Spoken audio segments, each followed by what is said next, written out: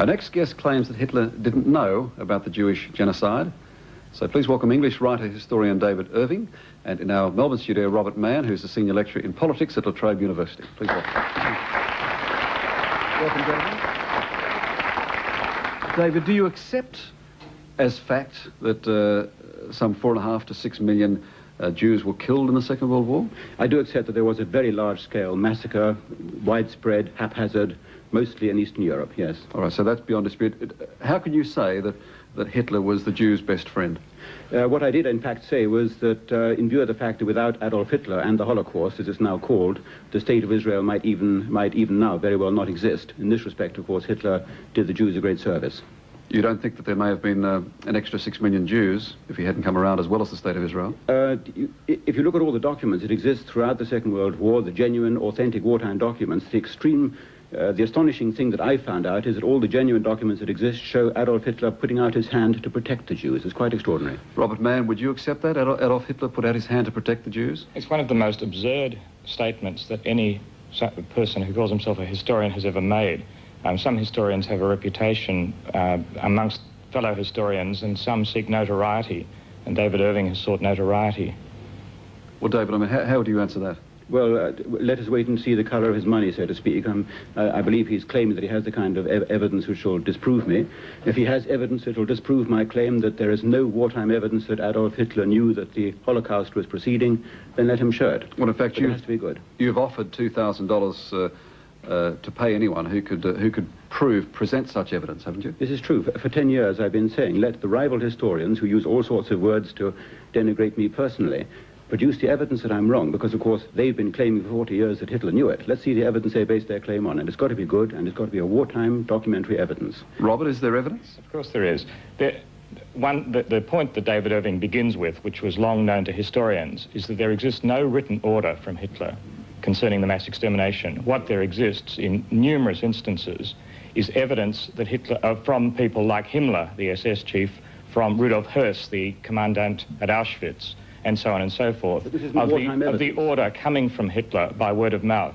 Now, David Irving bases his case on one document, mainly in his book Hitler's War, which he misunderstands. This isn't true. Well, perhaps at some stage we could go through his misunderstanding of that one document. But on the other hand, there is extraordinary amount of evidence that Hitler, throughout his career, from 1919 to 1945, was set upon the extermination of the Jews, that he came to power vowing that this was his aim, that he became the Führer of a state, an extraordinarily powerful leader of that state, and that state did the most monstrous thing we've seen in 20th century history, which was to try and exterminate from the face of the earth a people. Then we have the head of the SS saying that Hitler had ordered him to do this. We get this from Himmler's doctor, who said that Hitler had pushed Himmler into a policy which at one stage Himmler was even worried about, although he was a shocking man. We get Goebbels in numerous occasions in his diaries saying that Hitler is the champion of the most radical solution of the Jewish question, which of course Goebbels is referring to the mass extermination. It comes in a diary entry which is precisely concerned with this question. On March the 27th, 1942, in fact, which you misquote in your book quite scandalously. This is completely untrue, but carry on. Well, I'm interested to know in what way that's untrue. Well, I thought you were going to bring... There is a diary entry which you paraphrase in your book, yes, which says that Goebbels knew about the mass extermination. You do not quote in your book the passage which comes directly afterwards, which says, the Führer is, as always, the undismayed champion of the most radical solution to the Jewish question. We're talking about a radical solution. If you are a Jew... What do you think the radical solution meant in the context of that diary entry? If you are a Jew living in Berlin and you're rooted out of your home where you've lived for all your life in the middle of the night and you're tipped into a railway truck and sent to the east, this is a radical solution. The £1,000 which I am offering for any historians like yourself, and I've offered it for 10 years, and I'm rather sorry you haven't brought a document of the category we're looking for, is proof explicitly that Hitler even knew what was going on. Sorry, can I ask you who is going to be the judge of this competition? Let me finish. You brought proof that Goebbels knew, you've suggested that Himmler knew, you've suggested that all sorts of middle-level, mediocre Nazi criminals knew, but the important question is, did Hitler know? Sorry, you've misunderstood me. Perhaps I've understood you very clearly. What I have said is that both Himmler and Rudolf Höss and many other people, including after the war, Goebbels, they said this. This is not wartime evidence. Sorry, there is wartime evidence from 1940 coming from the personal position of Himmler in which he his says that post-war Himmler had memoirs, told which are him- fake. I know the whole story. Felix Kersten, the masseur, the real diaries are somewhere else. Oh, so really, if you rely all on of this the level evidence of that you documentary don't evidence, like you is a fake, of course. Yeah, I'm sorry, but Felix Kersten's memoirs are a notorious fake, and down under here, that news must surely have filtered through that the Kersten memoirs are a fake, just No. like the Hitler diaries, which I exposed in 1983. And Rudolf Hess's commandant at Auschwitz is a Rudolf fake too? Hess, after the war, wrote various documents trying to get his own snivelling little figure off the hook because he knew he was going to hang because he was the commandant of Auschwitz. And the Lots Goebbels of Nazi diaries are a criminals. fake too? Lots of Nazi criminals after the war tried to get off the hook by saying that Hitler gave the order. And I don't accept that evidence. There's got to be a war. All Hitler's other crimes, the killing of mentally incurables, the killing of British commandos, the killing of Russian commissars, all those other crimes are documented in the files. Why not this biggest crime of all? Because Not a single for the page of simple evidence. reason that Hitler did not obviously want to give written orders of the sort that would impugn him in the way that such written orders would. Well, this is a very, very feeble For example, explanation. I don't know of the existence of written orders from Stalin in relation to the mass exterminations that went on in the Soviet Union. I don't even know that Pol Pot signed a direct order. Yes. There are many occasions in history when written orders, I imagine the mafia bosses don't sign written orders concerning their actions either. If you are going to make a preposterous proposition that a written order is the only kind of evidence that would convince a sensible and commonsensical person about this, then I think you're in a very strange position. Dr. Because Mann, you'll I'm not probably asking- find then that almost none of the perpetrators of mass extermination have left the kind of evidence that you would accept. But, Dr. Mann, I'm not asking for written order. I'm asking for written evidence that he even knew it was going on.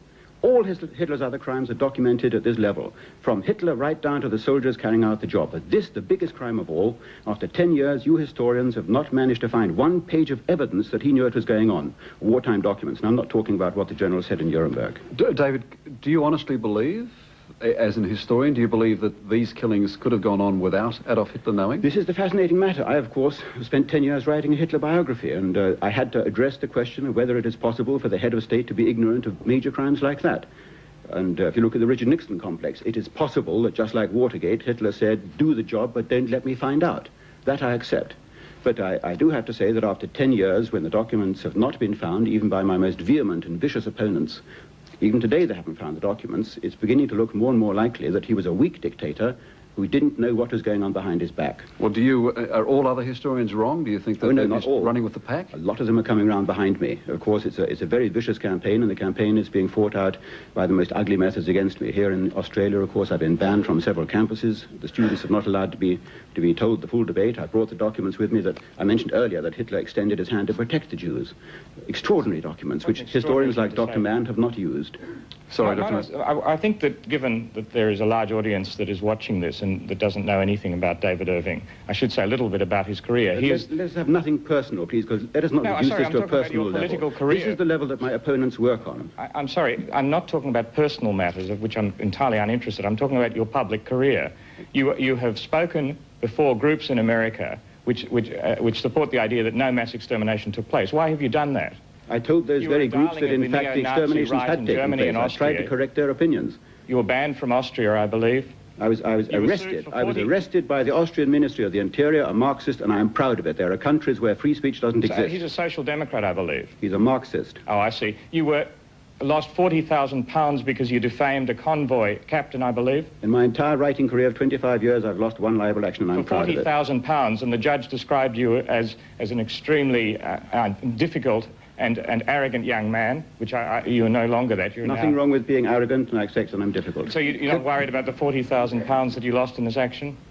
Well, as I say, I'm offering £1,000 to you now if you can prove I'm wrong in this matter, and you haven't Who is succeeded. judging this £1,000 I'll contest? give you 50 cents for what you produced so far, but it's not very much. Can I ask you, David, you're quoted in an interview with the Daily Mail in 1959 as saying that you're calling yourself a mild fascist. Yes. This is a man called Clifford Luton. He addressed me in the Student Union bar. I remember he said, Irving, you've done something really awful at university. I won't go into it. We had done a particularly terrible student rag. And he said, you strike me as being some kind of mild fascist. And I said, Clifford, you can call me what you like.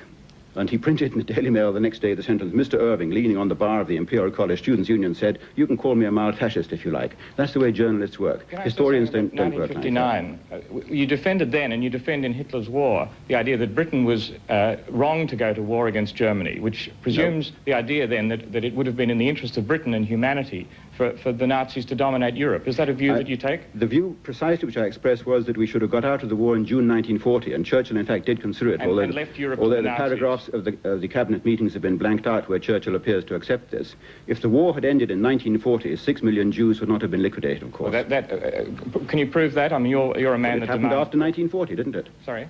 It happened, this great tragedy happened after 1940 because the war continued. What you're advocating is the abandonment of the peoples of Europe, including Jews, Gypsies, Poles and whatever, to Nazi overlordship. You see, why you would think that Hitler and the SS should have not then gone ahead with their radical solutions to the Jewish question, I do not understand. You see, I'm born in England in 1938 when we had a great and fine empire. We saw our empire squandered and thrown away in the war that followed. If the war had ended in 1940, the British Empire would have survived and Hitler and Stalin would have been slugging it out, perhaps even today in the Urals, and I could have cared less. David, do you think Hitler was a bad thing? Hitler was a war criminal. He committed crimes on the same scale, as I maintain, on the same scale, as, for example, Roosevelt or Truman, who dropped the atomic bomb on Hiroshima, or Stalin, who bombed Dresden. The same kind of war criminal. When people get to that stage, they forget ethics and morals. Does it disturb you that what we could only describe as right-wing ratbags in Britain have flocked to your philosophies? Does that worry you? Well, also left-wing ratbags come too. You should see the audiences I've addressed to the Fabian Society. Do you call yourself anti-Semitic? Good Lord, no. No, I call myself conservative, but squeaky clean conservative, if you can kind of visualize that concept. Something better than Mrs. Thatcher. What's your attitude, might I say, to the coloured people in Britain? I think it's a great tragedy for both the British and the coloured people who we imported as a kind of paid slaves to come and do jobs that the white British didn't want to do. Repatriation? I beg your pardon? Do you advocate repatriation? I think this would be an ideal solution if they went back willingly, but they must be allowed to return to England any time they want. Would that be the ultimate solution? You're not getting the answers you want, are you, Dr. Mann? Sorry, I know exactly. You talk about benevolent repatriation, whatever nonsense that is. Oh, you're very well informed. I wonder who gives you the information. I wonder who I read, like many people read. When you quote phrases like that, we then see the sinister hand behind you who feeds the information from London to you to try and shoot down my lecture tour. I regard myself as a kind of bombing force. I reviewed your book, and I'll be happy to send a copy of it in 1978. I've been taking an interest in you for many years. Ah. Even if 20% of me gets shot down, Dr. Mann, 80% of me gets through. Sorry? Even if 20% of me gets shot down here in Australia, for example, 80% of me still gets through, and the damage is done to the academic historians like yourself. You have to explain why for 40 years you've been maintaining something without a shred of evidence. Might I ask you a question? Why do you speak to groups that deny the Holocaust? Because I try to lecture them on the wrongs of their hypothesis. If you had read the speeches that I made, you would see that I'm telling them they're on the wrong track. All right, we've got to leave it there. Robert Mann in Melbourne, thank you very much indeed. David Irving, thank you very much for your time. Please thank them both.